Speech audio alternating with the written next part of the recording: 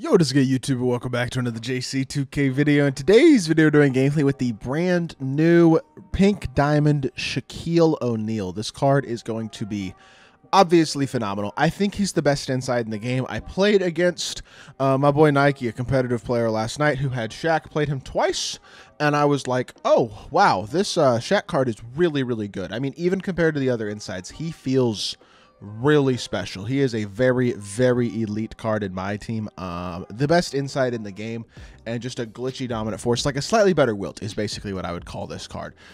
Which is still, he can't shoot the ball, so that's something you have to keep in mind. But if you are a skilled offensive player and you know how to use it inside, this is arguably the best center in the game. If you're not as good with insides and they're gonna get paint sat on, not quite as effective, but he's definitely gonna have a big impact on anybody who gets him on their team. Now, super expensive card, so keep that in mind. Wouldn't really recommend paying for him, but he's gonna be a dog, and I'm excited to try him out. Before we hop into it, if you haven't already, make sure you hit that subscribe button. Help me push towards the 40,000 subscriber mark on the channel. I'm uploading every single day, tons of consistent daily MyTEAM content. Would really appreciate it if y'all do subscribe, and a massive shout out to my boy Liam for letting me use his account to record this gameplay. Without further ado, let's hop right into it. Shaq is 7'1", 92 offense, 99 defense. Everything about him offensively besides post fade, mid range, and three ball is great, and I guess free throw too. But he's an incredible dunker, great driving layup, elite post hook, elite close shot, of course. 97 block, 97 interior, 83 steal and perimeter, not bad at all. 97 rebounding, obviously insane as well. 87 speed and agility, 79 vert, 92 strength, 92 vertical, 99 strength. He is a tank on the inside. 10 Hoffs, 10 gold badges. Did he add any badges? He did. He added on-ball menace, challenger, lightning launch, break start, and off-ball pass. That's actually a pretty good set of badges to add to Shaq. I wouldn't really waste your time with shooting badges. Also got Hoff rise up, post lockdown, box out beast, rebound chaser, brick wall, immovable enforcer, post powerhouse, paint patroller, gold posterizer, hook specialist. He added a couple defensive badges, which was smart. High flying denier, silver interceptor, and on-ball menace as well on bronze. Would upgrade on-ball menace to gold if you could, and then also upgrade that interceptor. But overall, really good card. Very, very good card. This dude's team, by the way, is really good. He's got a bunch of pink diamonds locked in, a pink diamond, Chauncey Billups as well. And look, I mean, just look at Shaq, bro. He's so athletic and so versatile. He's going to be yes, he's an inside big, but he is going to be a dominant inside big. Dunk everything around the rim, rebound everything, do everything. Now, can he shoot? Well, he can hit a mid-range. That's about it. I mean, not going to hit the mid-range at a super high level either because his release just isn't very good, but he's really, I mean, 25 3-ball, you're not hitting from the three-point line. I don't feel like even with like rhythm shooting or with being consistently, I mean, I'm on rookie now, so I might, but the way his shot is just like that I'm not going to, okay, he made it on rookie. I think that might have been a mid-range actually, but the tempo, I don't know the tempo on his rhythm shot. There, oh, there we go with green one. It's on rookie, but did green one corner three. The thing about this card is on higher difficulties, I think you're going to have a really hard time shooting with him no matter how you shoot. But around the rim, he is going to be a dominant force, and that's going to, I mean, he kind of moves glitchy too.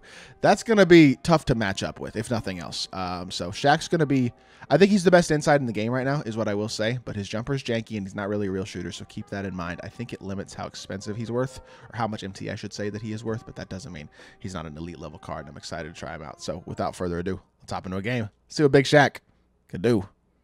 Bro, I don't know what to tell y'all. I loaded into a showdown game. I guess it's because he doesn't have any wins. But this is the second game I've loaded into already. I quit the first one. I can't quit the second one. And the team we match up against is just not very good. So maybe this guy will quit fast and we can get ourselves a better team. But I guess it's because he doesn't have any wins in showdown. So this dude probably, I guess Liam is mostly an offline player, which is totally fine. But I just think I would like to match up against a better team. That's why we're in showdown, to use Shaq. And yet, unfortunately, we're going up against a team with amethysts and rubies. Like, that's just not, it's not the matchup I'm really looking for. But I can't keep quitting games and searching for new ones because 2K will ban me. It's the most annoying part about quit bans for me personally, is the fact that it doesn't allow me to match up against good teams when I'm trying to match good teams for gameplays and stuff. But it is what it is. We're going to do the best we can with Shaq, and we're going to come out here and dominate because this dude's team is not going to be able to compete with him, plain and simple. So he's going to come out and dominate. That I can tell you with confidence. Catch and dunk immediately. Shaq on the inside. If he gets ahead of steam at the rim at all, he's dunking every single ball, which is, that's a very good thing. I think he's going to dunk as good as anybody. He's going to rebound as good as anybody. He's going to defend as good as anybody. His feet, I mean, he's going to move super fast. He's going to do everything you could pretty much possibly ask a card to do. Maybe this guy will quit early and we can just get ourselves another game and potentially match up with a better squad, but we'll have to wait and see on that one. Guard the dribble drive. Vince Carter misses the layup, and we get ourselves a stop. And we're running out in transition. Throw it up to Shaq. Shaq to the rim. He gets stripped by Donovan Mitchell. I guess so. I guess if there's one thing he doesn't have, it's a high ball handle rating. So I guess that's going to happen. Let's just keep playing defense, and let's just keep seeing what we can do, man. Rotate. Oh, I'm on the wrong guy. Swing to the hash. You shot that?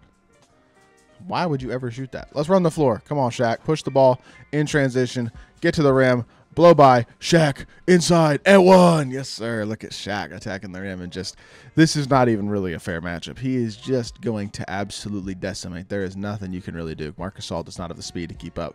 His free throw at least is ugly though, but it's pretty fast, so keep that in mind. Definitely feels pretty ugly, which I guess isn't a huge shocker. It's Shaq. He's got a low free throw rating. His free throw release is ugly. He's not going to be the best free throw shooter in the world, but if you get the timing down on it, just like any other free throw, you should be at least get it to be decently high percentage most of the time. Throw it up to Shaq again, attack in transition, hop step through, finish at the rim, and it's just too easy for him to this point. 8 points already for Shaq, and this is just one of those where you're just, I don't think you're going to be able to compete with him really.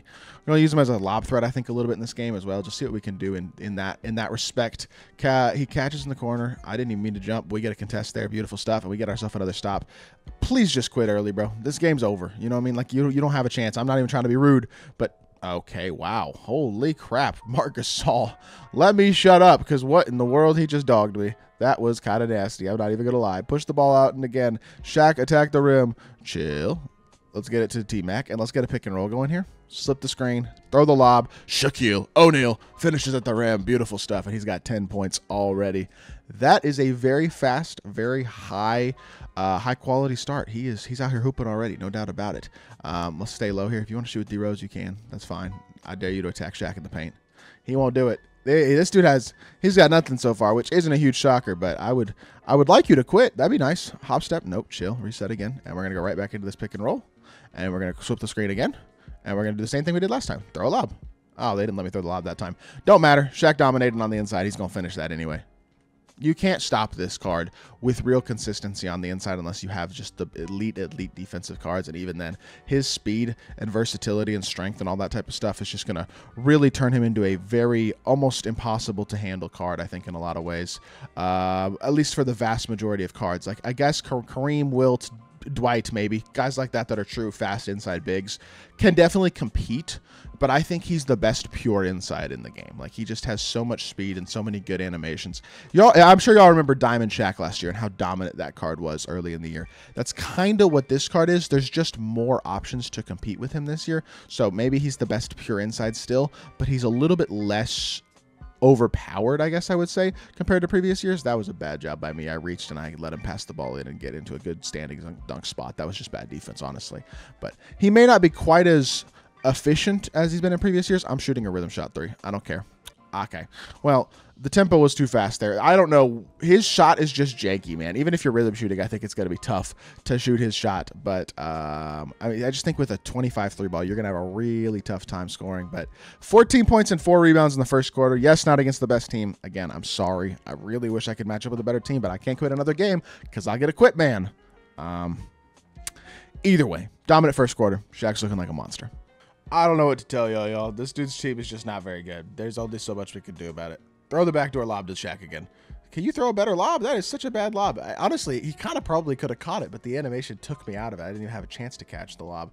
That was not the ideal lob that we were looking for, but this is not a good matchup for you. I don't care that Wemby's 7-4. That's a terrible. Never mind. It's a great matchup. Great take. W offense. Quick slip the screen again. Shaq to the rim again. Throw the lob again. That time it's there, and that time it's an easy dunk. Beautiful stuff. Shaquille O'Neal with 16 points, 4 rebounds, just dominating on the inside as you would expect, doing everything except for, I guess, he just gave up that bucket there. But besides that, he is having himself a game. You drove into Shaq's paint and expected that to work? Absolutely not. Run the floor, half rebound chaser again. He's out in transition. He's going to the baseline, getting that post. Yup. Oh, he's tired. That's fine. We're going to reset. We're going to reset and let him get a little bit of stamina back. I'm not even in freelance. Who needs a freelance, honestly? Quick slip the screen again. Shaq, catch, layup, finish. I mean, it's not a fair matchup, right? But he is decimating, as he should, exceedingly efficient, finishing everything around the rim. and just showing off what he can do as per normal. Really loving what I'm seeing out of this card so far, which shouldn't be a huge surprise, but he is out here hooping. There's no doubt about that. I don't know what else I want to see out of the card, though, because we know what he is, right? He's basically just Wilt / Dwight / Andre Drummond. Inside big, but better. You know what I mean? He's a little bit stronger than all those guys. Wilt's probably the one that I would say is close in terms of animations and stuff, but if y'all play against this Shaq or have used him, he's a menace. He really is. I don't think there's anything else to really say about it than that. Is he worth 1 million MT or whatever he's going for right now? Absolutely not. That's way too much MT. But that doesn't take away from the fact that he is as good as it gets at the center spot in my team, pretty much. Like, I think if you were ranking the top centers in the game, for me and my playstyle, I don't think I'd have Shaq obscenely high because I don't love insides personally. But if you like to use an inside big, he's the best one in the game. He's just too expensive to justify his price right now, in my opinion. And so, very good card. Not a very attainable card because of how rare he is and how expensive he is. And that's the shame about most of these pink diamonds this year. And so I will never have Shaq because I would never pay that much MT for an inside big personally. But I think there are people out there who pulled him or bought him and are going to absolutely love the card. I mean, look what he is doing as a finisher around the rim, catching another lob and contact dunking on Vince Carter's face. Like, he's a dog, bro. There's no doubt about it. He is an absolute dog on the inside. Elite rebounder, elite finisher. Probably not much post game to him, but if you like the post hook, he's got a 97 post hook or something like that. So it's not like he can't do it.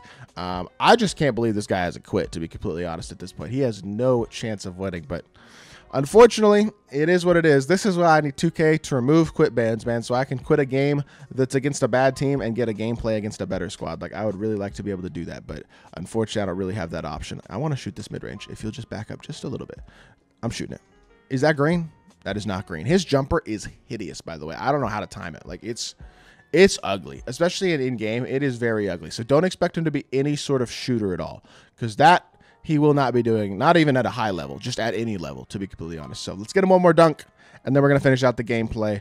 Unfortunately, yes, I know not as high-powered of an offense they're playing against as y'all probably would like, but Shaq is doing it all, man. Off brick wall. He's catching lobs. 22 points, 5 rebounds, 11 of 14 from 3. The card is, or 11 of 14 from the field, sorry, and I think 2 of the 3 misses were from the outside on jump shots. So he's a dominant force. There's no doubt about it. Hope y'all did enjoy the video. If you did, make sure you hit that like button, leave a comment, and subscribe. I'll be back with more 2K content very, very soon. I appreciate y'all. Peace.